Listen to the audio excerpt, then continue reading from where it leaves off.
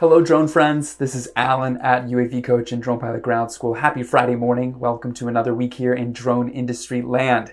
I have 3 stories to share with you today and I'm going to jump right in. NASA is partnering with drone delivery company Zipline under the Space Act Agreement. And no, this doesn't mean NASA wants to offer drone delivery solutions in space. They want to learn more about the management of autonomous vehicles.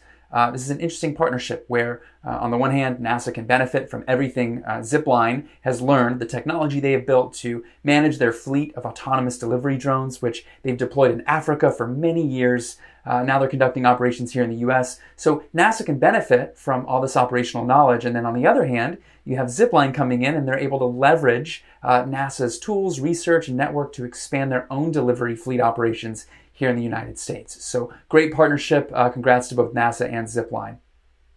Next up, a story for those of you interested in privacy and how that relates to flying drones. A court case found that the FAA's remote ID rule does not violate a U.S. citizen's right to privacy under the 4th Amendment.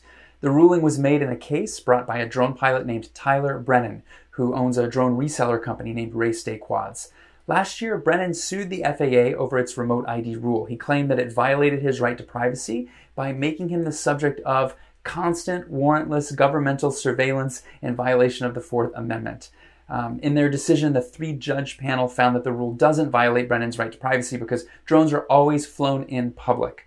The judges elaborated a bit on this, saying, quote, "It is hard to see what could be private about flying a drone in the open air. Activities that require privacy are not typically conducted aloft. In contrast to how we use our homes, cars, and cell phones, people do not ordinarily live in or store private objects or information in their drones." Quote. Do you agree with the court's ruling and reasoning? Let us know in the comments. Lastly, the world's first delivery by the U.S. Postal Service to a drone mailbox was made on Monday. The smart mailbox you're seeing was created by DroneDek, a company focused on making climate-controlled containers for drone deliveries. In addition to the drone delivering USPS mail, it also delivered a meal from McDonald's. Yay to the Golden Arches. The DroneDek Mailbox was able to keep it warm until it was taken inside for lunch. These deliveries took place in Lawrence, Indiana, just northeast of Indianapolis, where DroneDek is piloting these delivery tests.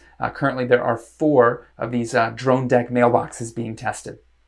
All right, folks, that's all we have for this week. Don't forget to subscribe to our channel to stay up to date on the latest drone news.